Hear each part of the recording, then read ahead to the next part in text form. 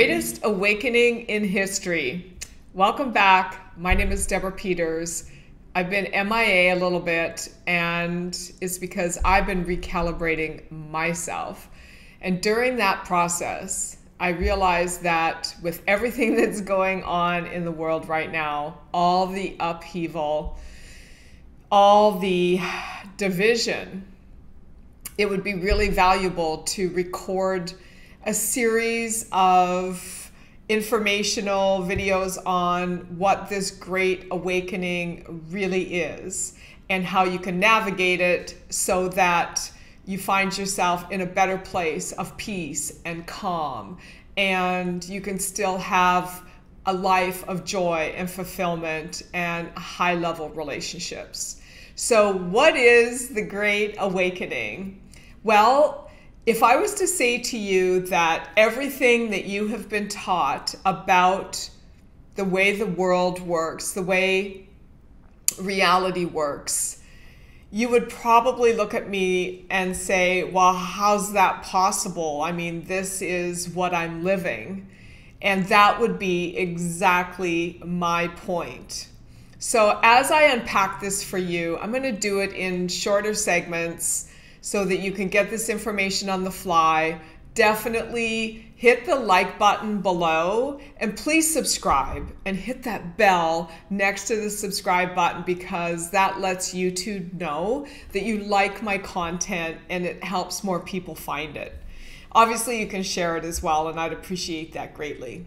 So I actually had a friend of mine that I knew like 25 years ago, and we'd lost touch. I moved to another country and I was living in another reality, and we had completely lost touch. And of course, you know, with social media, you can find pretty much anybody these days. So through some of our online dialogues, one of the things that she asked me to do was to share my story of how I got to where I'm at through the process of waking myself up to look at the reality that I was creating through my thoughts, through my emotions, through my feelings, and then with my brain and projecting into my daily movements and relating and conversations that actually enabled me to move past a great deal of limitation that I will share with you as we go through this, that you could probably not even imagine. So I've been looking for a way of explaining this, and so now I feel like this is the time. I didn't want to, put it out there sort of in a way that I couldn't take it far enough that would give you enough tools to be able to manage your own awakening. So here's the deal. Pretty much everything that we have been taught in our lifetime is a fabrication. And it's a fabrication that is passed down to us by perhaps loving, meaningful, well-meaningful, caring adults, partners, teachers, parents, coaches, and even the material that we're taught in school. So there creates within our mind that there's this big separation between who we are and the rest of us. In our mind, we see ourselves as being incomplete, as being less than. And there's the biggest block right there, is that we are taught that we have to jump through all these hoops, that we have to look a certain way, that we have to act a certain way, we have to drive a certain vehicle, we have to live in a certain neighborhood, we have to know certain people in order to be enough, in order to be lovable, in order to be acceptable. And none of that is true, you see. That's just a program. Just like a program on your computer. You plug in some software and it performs a certain way. but that doesn't mean that's the only software on the planet. You know, you can load a lot of different software to complete and create a lot of different outcomes and projects and capacity within your computer, as is the same with you. So essentially what happens is this. So from 0 to 7, those are the imprint years. And we are basically like little sponges. You know, we come into the world, we are just completely unconditional in who we're being, and we watch and absorb everything that happens around us and to us. And so we become the very thing that we see in our environment. If we grow up in an environment of struggle and hardship and pain and suffering, then we establish this model of the world that says that that is what the world is. It's filled with pain and struggle and suffering and poverty. And then we actually start to live that out, because then from 7 to 14 are the modeling years. So now what we're doing is we're going out more into the world more freely on our own, and we are modeling what we have been taught about ourselves and about the world through our interactions with others.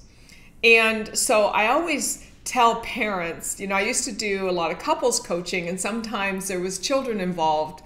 And I would say to the parents, you know, your child is going to model someone, because that's just the way human growth works.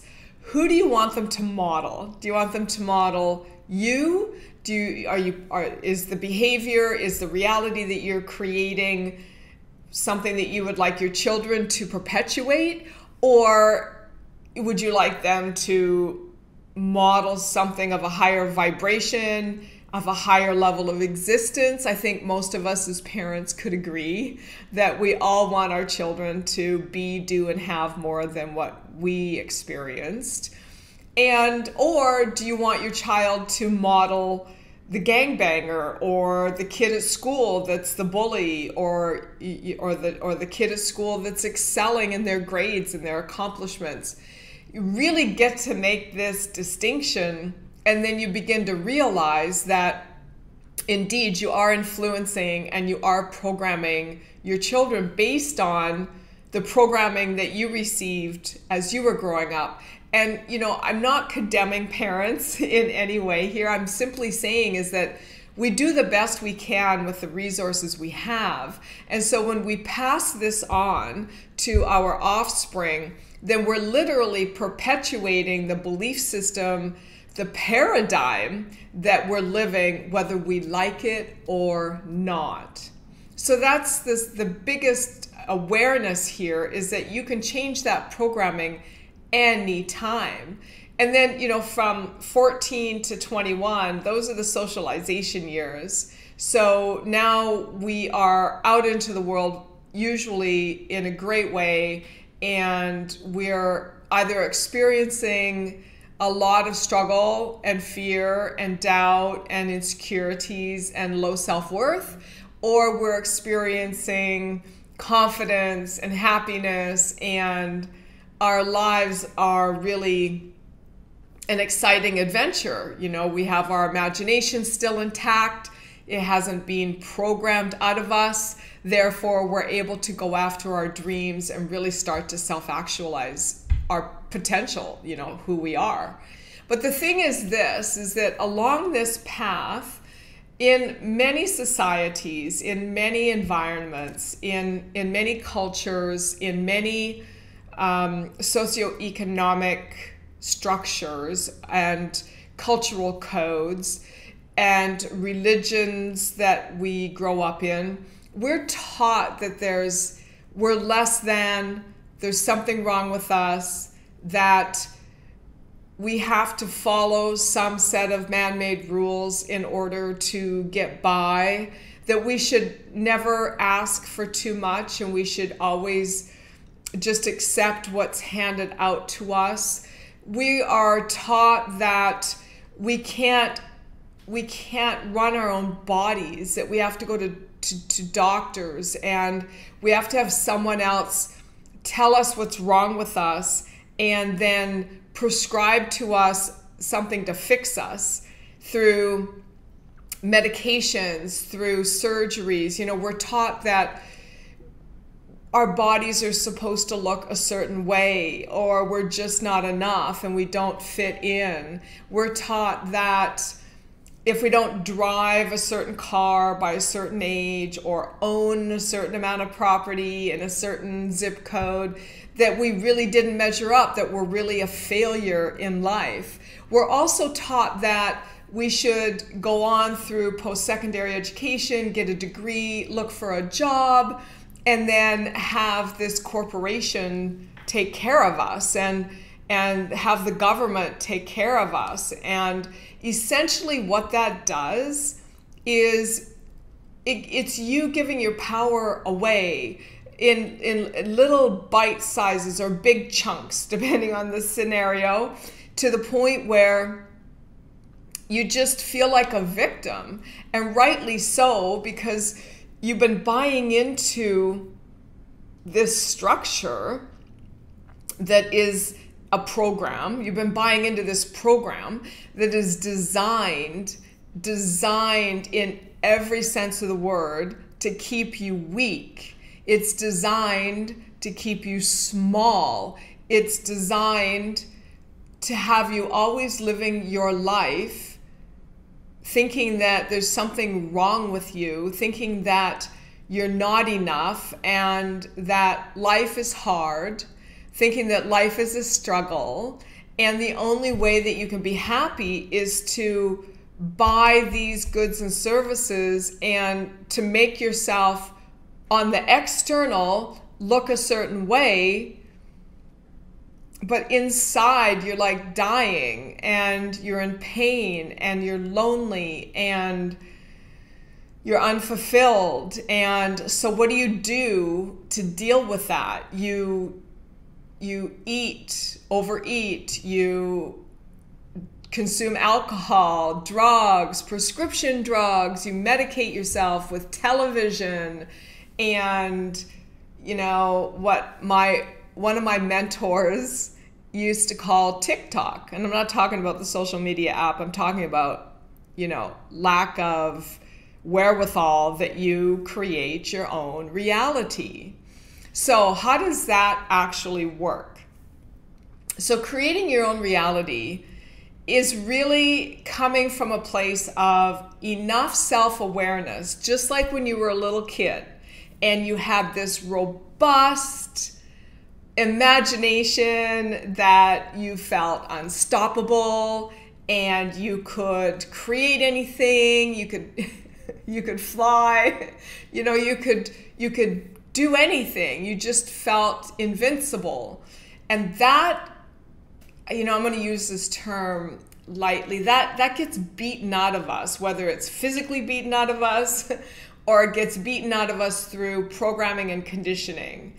If it gets, might get beaten out of us through watching television and all the advertisements. It might get beaten out of us by our families telling us, get your head out of the clouds, get realistic, you just need to get a job and get a paycheck and be happy with what you have in life. And it starts to chip away at our connection to that part of ourselves that is unstoppable, that is infinite. You can be just as great as any other person on this planet. You can be the next Einstein.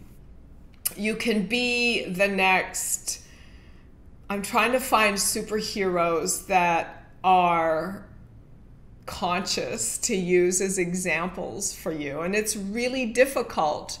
If I throw out some names of people that are popular because of their accomplishments in the material world, but in terms of their integrity and their consciousness, they're completely asleep and taking advantage of people through their egos, then it kind of bastardizes this message. So I'm really searching hard to come up with people that have done really good work and been game changers in the planet without raping and pillaging people at a mind level. It's really difficult because you could be as big as the next big person, you know, that has billions of dollars and is making a difference in the world, but they're making a difference in the world from a very negative place, like Bill Gates, for example, just taking advantage of humanity's weakness and convincing you all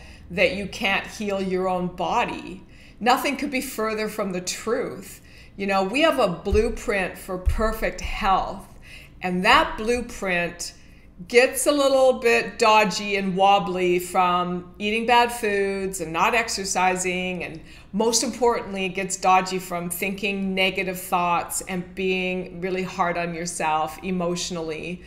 But it can be repaired and it can be restored, and that can happen through creating a healthy lifestyle for yourself, you know, getting conscious, learning to meditate, getting regular vigorous exercise, staying in a higher vibrational state of being, of happiness, joy, faith, trust.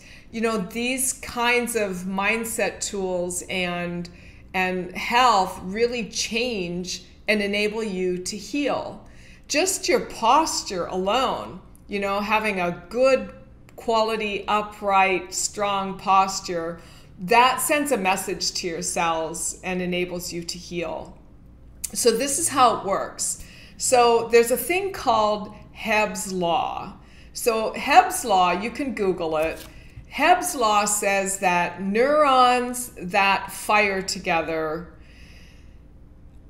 are wiring together. Neurons that fire apart, wire apart. So when you're looking at dis-ease, those are neurons that are firing apart. It's like a contradiction. It's like split energy where you've got, you know, I want this in my life, but I don't believe I can have it.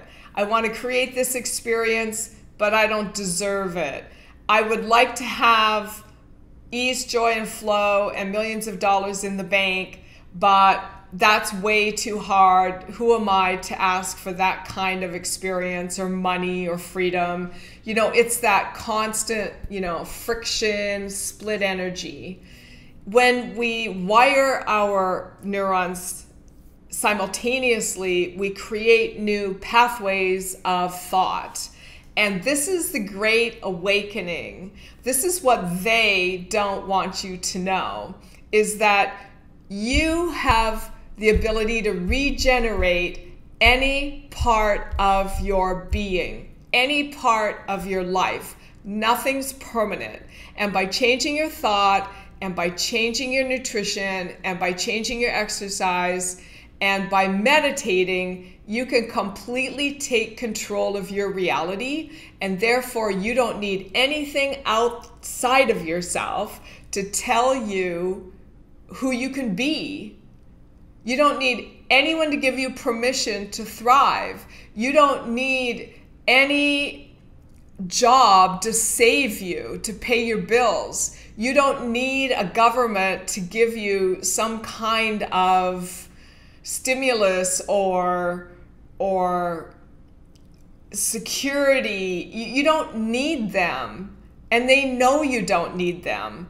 And the thing is when you figure out that you don't need anything or anyone outside of you, then all of the people, all of the players in your life that have worked that to their advantage over you in your relationship dynamic, and that includes your family, your spouse, your children, your parents, your neighbors, your boss, the government. It includes everybody. When you realize that you don't need anything outside of you to feel good, to live long, to be vibrant, to create money, when you realize that you are a free sovereign being, then everyone that uses these control tactics of misinformation to keep you small so that it works to their advantage, they're powerless. They are completely powerless. They have nothing on you. And when they have nothing on you, there's no reason for them to continue to sit in their chair of authority over you. All of them. And furthermore, there's no reason for money out of your pocket to go and put money in their pocket so that they can live multi-million and billion-dollar lifestyles while you continue to suffer. So this is my first rollout of this Great Awakening, and it's material that I've known for years, many, many, many, many years. And the reason I haven't really said it like this before is I've been busy working on me and recalibrating me. And with the turn of events that's happening globally between COVID and the riots and the divide and conquer that the media and certain people in deep state control are using to separate people in society so we don't actually keep each other informed of what real consciousness is, it just takes a minute to recalibrate this stuff. So be gentle with yourself, be kind to yourself, start meditating every single day. The greatest gift you can give yourself is to meditate every single day. And the more triggered you are in a negative way, like with shame or fear or doubt or just feeling out of control, then meditate a couple times. You can meditate 2-3 times a day, and they don't have to be long meditations, 10 to 15 minutes. If you go into my channel, I've got a couple of meditations there. Just start to play with it and develop your own thing. You don't have to use mine all the time. You don't have to use anybody's. All you really need to do is listen to a fan and just let yourself relax. Set a timer on your phone and 10 or 15 minutes, and boom, you're in a whole other reality right there. Because then consciousness can come down and communicate with you, and you'll realize through that repetition, I am a free sovereign being. All right, this is Deborah. Have a blessed day. Hit the like, hit the thumbs up, and subscribe and hit the bell. I'll see you soon. Bye.